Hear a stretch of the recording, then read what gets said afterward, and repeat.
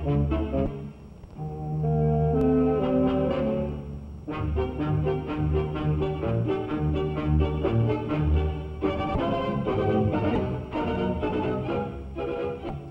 every moment of every day, we encounter situations calling use of our mental faculties.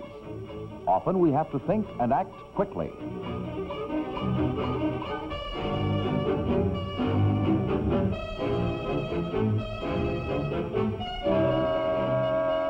A moment of decision, of split-second thinking.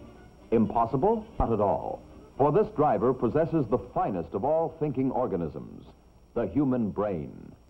The brain, a pulpy mass of cells and fibers, is the center of the network of fibers that make up man's nervous system. Extending upward into the skull, the spinal cord widens to form the brain stem.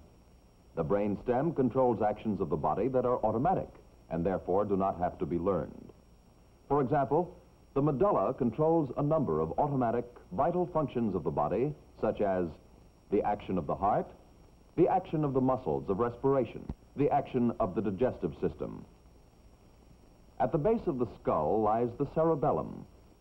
The cerebellum assists the cerebrum in coordinating complex muscular activities, such as this. But the cerebellum does not originate the impulses that direct our muscular behavior. It simply transmits impulses that originate in other parts of the nervous system, particularly in the most complex and highly developed part of the brain, the cerebrum. The cerebrum is the center of human intelligence. It controls learned and conscious behavior. In a newborn child, the cerebrum is still undeveloped. The child has all the reflexes and automatic responses, but he cannot respond to all stimuli. He has to learn these responses. And in man, in the conscious state, much behavior is based on learning. For example, the functioning of the cerebrum enables a child to learn to walk. I'll go over and help Carrie walk here, huh?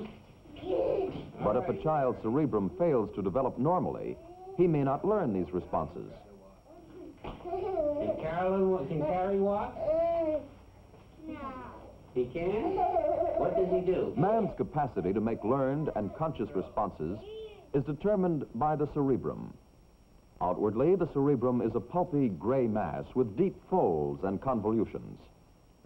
In cross-section, it is shown to have a thin outer layer of gray matter. This is called the cortex. It is composed of the nerve cells of the brain and is therefore the most vital area of activity. Beneath this is a mass of white matter composed of fibers extending from the nerve cells or leading to them.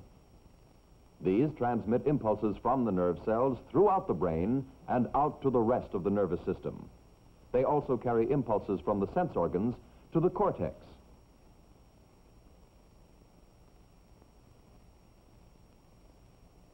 Each half of the cerebrum is divided into 4 lobes. These are the frontal, parietal, temporal, and occipital lobes. These regions perform a number of specialized functions.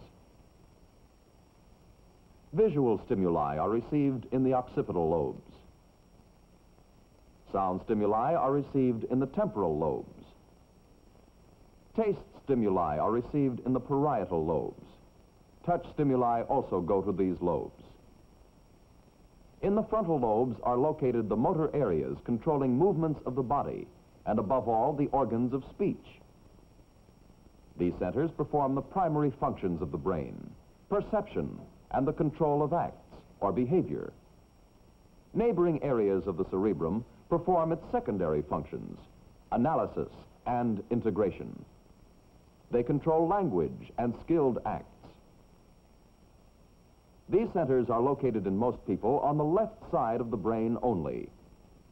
The intricate workings of the cerebral cortex can be demonstrated in the situation we have already observed.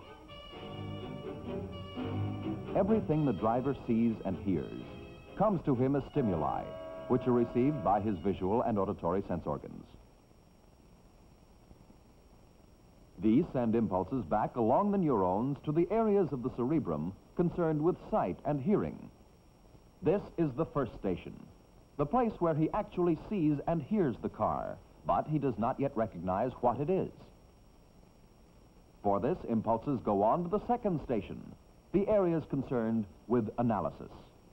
Here, memory comes into play, and, drawing on the stored images of past experience, he recognizes that this is a car and understands the meaning conveyed by the car and the horn. But it still remains for him to make a response. For this, the impulses go on to the third station, the areas concerned with planning and the elaboration of responses. Here, the stored images of past experiences are projected into the future. This stimulates him to select an appropriate response. This is conveyed back to the areas controlling body behavior. From these areas, impulses are sent to the appropriate parts of the body, and he responds. These are the steps involved in every act of conscious behavior. First, reception of the stimulus. Second, recognition of its meaning. Third, interpretation and planning a response. Fourth, direction of the response. The existence of these steps is revealed by what happens when any one of these areas of the cortex is injured or removed. For instance, if the areas of analysis are injured, we may still see or hear as before, but we cannot understand the meaning of the stimuli we receive. Here is an individual suffering from an injury in these areas. What these words are? Cat. She can read and copy written words, but she cannot write down words she hears. Fine. I want you to write this sentence for me. I have a hat. Yes. 2 girls and hat. That's fine. This is the result of a breakdown in the area of analysis that prevents her from recalling the visual images of spoken words. It is the swift and easy movement of impulses throughout the cerebrum that enables us to think. But this must be established through learning and reinforced through practice. For instance, most people are capable of playing the piano, but like other skills, this form of behavior has to be learned and then strengthened in practice.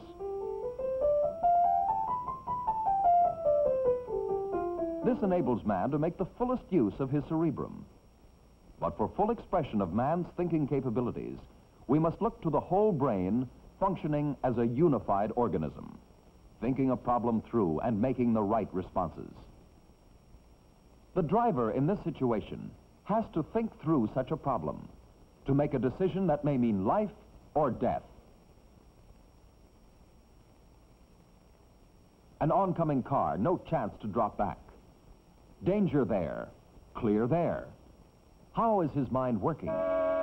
He receives these stimuli, recognizes their meaning, then interprets them in terms of past experiences projected into the future. First, out of his experiences as a driver, he foresees what will happen if he fails to turn off onto the right or left shoulders of the road.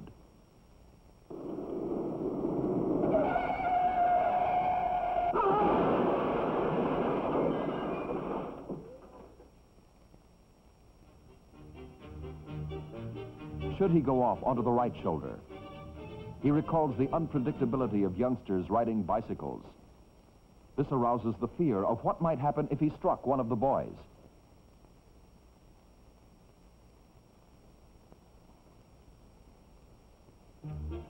Should he cut over to the left shoulder? He remembers frightening experiences with soft shoulders. This prompts him to foresee too clearly what might happen there.